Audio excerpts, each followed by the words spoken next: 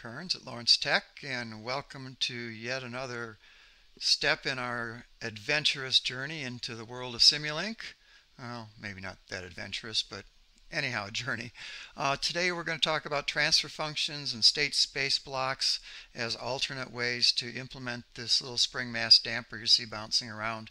The primitives blocks we used in the previous video, and we'll also touch on some subsystem stuff.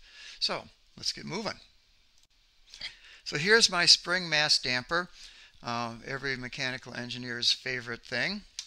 Assume that I have a spring constant equal to 4, a damping coefficient equal to 0.1, some sine wave as my input. I'll have a mass equal to 2, those are kilograms. Here, which you should be substitute in the equations for mass times acceleration, the force, and the forces from the damper and the spring. So that is the equation we want to implement. Rearrange that a bit into this form, and that's similar to the form that I showed you last time. If we solved it for x double dot, then it would be easy to put in Simulink with our primitive blocks, which I've actually done here, and there's just what it ends up looking like. So, pause the video, check my math, make sure that this model represents that equation if you're not clear, and how would you do that in Simulink. I encourage you to take notes and pause where you need to and not get lost in why did he do that. Take the time to figure it out. I think it'll help you. You can do the Laplace transform of this. If you recall, the Laplace transform of second derivative of x is s squared times x of s. The second derivative of x dot is s times x of s, and we have that constant b over m, and we're ignoring initial conditions since we're headed for a transfer function, and then the transform of x is just x of s, and we have f of s as our transform for the force. Arrange that to say that my output x of s as a function of the force f of s, or our input f of s, is our transfer function. We'll call that gp of s, and it's equal to this quantity right here. And what that means is, in my block diagram, if I have some f of s, some force, and I input that into a block, which we will call gp of s, I will get as an output x of s. Okay.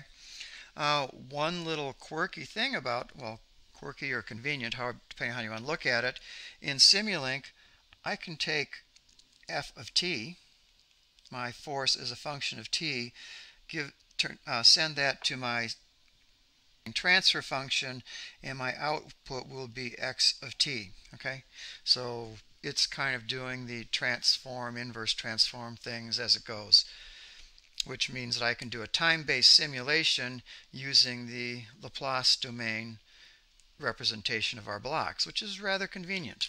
So let's hop into Simulink and add this block in and see what it looks like. Model with the primitive implementation. Let's open up our library browser. I'm going to go to continuous, and I'm going to pull in the transfer function block. And I will double click on that, and I need a numerator and denominator. Let me move this over here, and you can see my numerator is 1 over m on my slide there,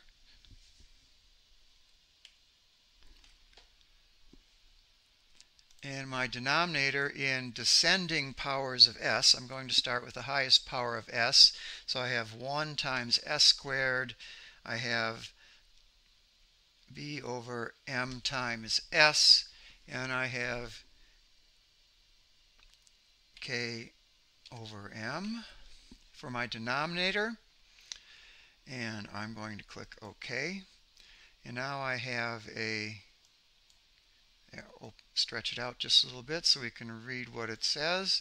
So I have my transfer function. I have m, b, and k defined in Simulink, and you can see on the icon here it's added in the S's for us. So I will take this, connect it up to my sine wave. One more input, so I'm going to go to View, Configuration Properties. I'm going to give it 3 ports.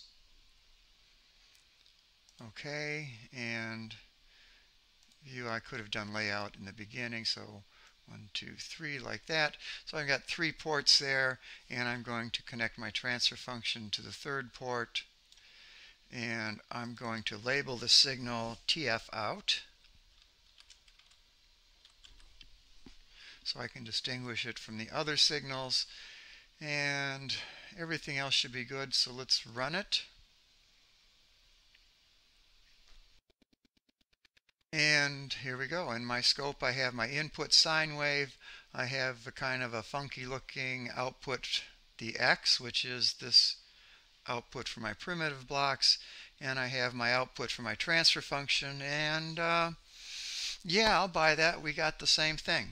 So I can take all of those primitive blocks and just, if I'm willing to do the math up front, replace them with a simple transfer function block for a linear time invariant system. Okay, and I should point out linear time invariant means just that. It's a linear system. We're assuming it's linear. It's time invariant. It doesn't change. You know, the mass doesn't change. The damping doesn't change.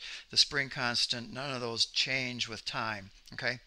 When you're working in MATLAB, they'll use the abbreviation LTI over and over again for linear time invariant. So get used to that one. Okay? Let's get back to this. I promised you the state space representation. So what is state space? Well, it's a method where we describe our system, our linear time invariant system typically, as a set of first order differential equations in matrix form. And this is the standard form here, okay, where we have a set of states Q, we have an input U,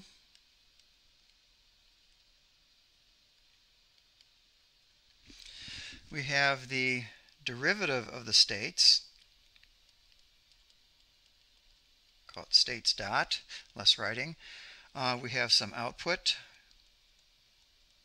and we have these matrices A, B, C, D, which contain the coefficients of our first order differential equations. So let's look at our example. My equation from before, okay, just copied that straight from the other slide. And my first job here is to decide what I'm going to pick for states. What is a state? And how many states are there? Well, this is a second order differential equation. I'm going to really need 2 states to describe the function. I've got 2 energy storage things. I've got a mass, I've got a spring. That kind of leads me to at least 2 states. It's a second order differential equation. That kind of leads me to a couple states. And the states are not unique. In theory, I could pick any number of variables, but in this spring mass damper system, there's some natural states, if you would, or obvious states. Since I have everything as a function of x and its derivatives, and I want to express this in terms of states and their derivatives, that would imply I want something to do with x, and I want my highest derivative to go in here in my derivative column. So that would be my highest derivative, leaving x dot and x as my states. So I can say that my states q1 and q2 are going to be x and x dot. That means the derivatives of the states, q1 dot is x dot, q2 dot is x double dot. Okay? So I can rewrite my equations a little bit. I can say that, well, if I take, let's solve for x double dot here.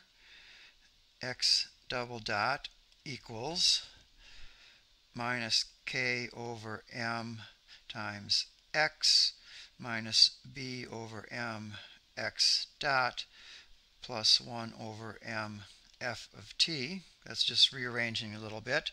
And my x double dot, I said is Q2 dot. Okay, expression for Q1 dot is equal to, so that in our matrix form it's 0 times x plus 1 times x dot plus 0 times f of t.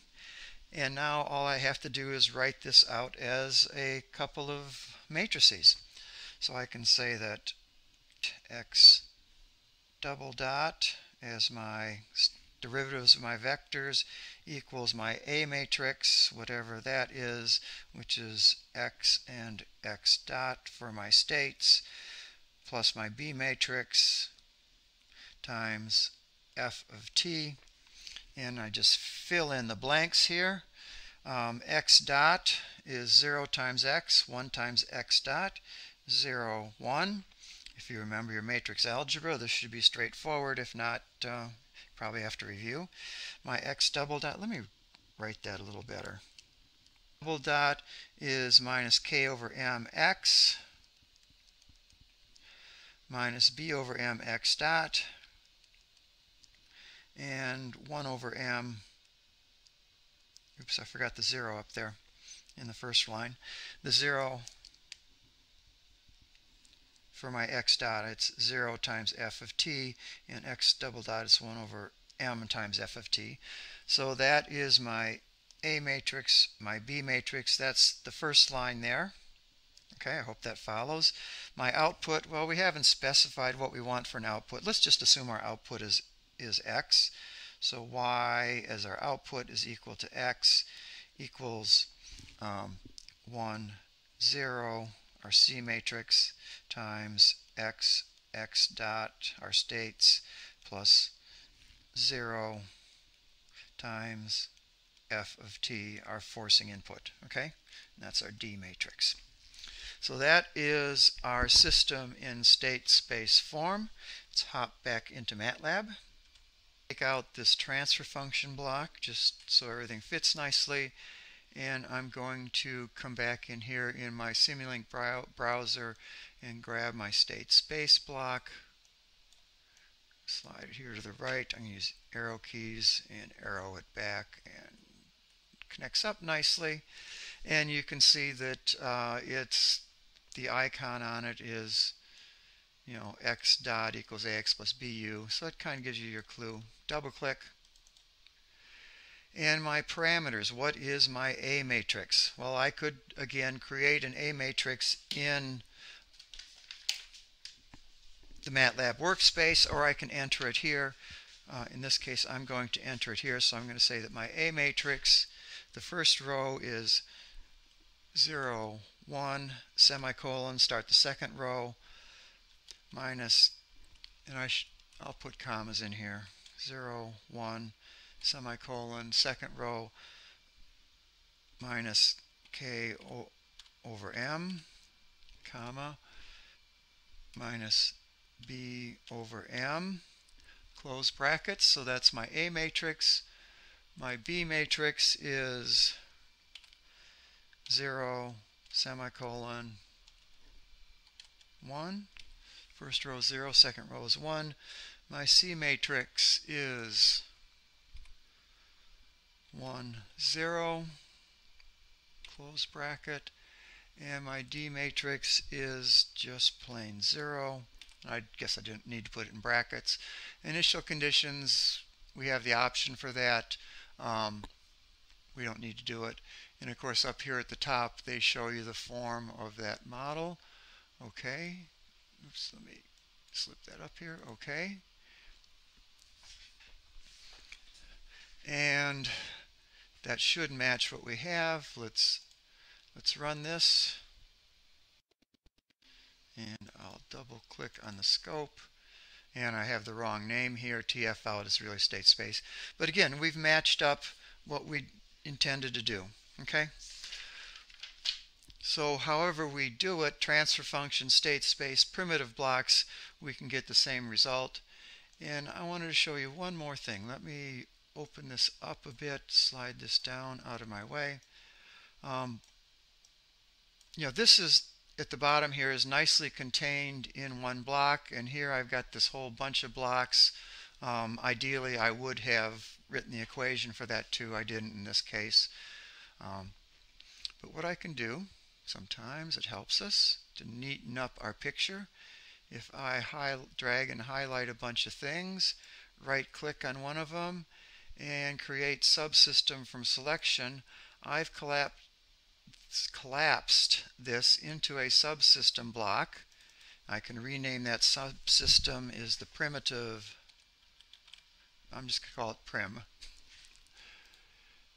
And we have an input here. This still needs a label. This is my Y or U.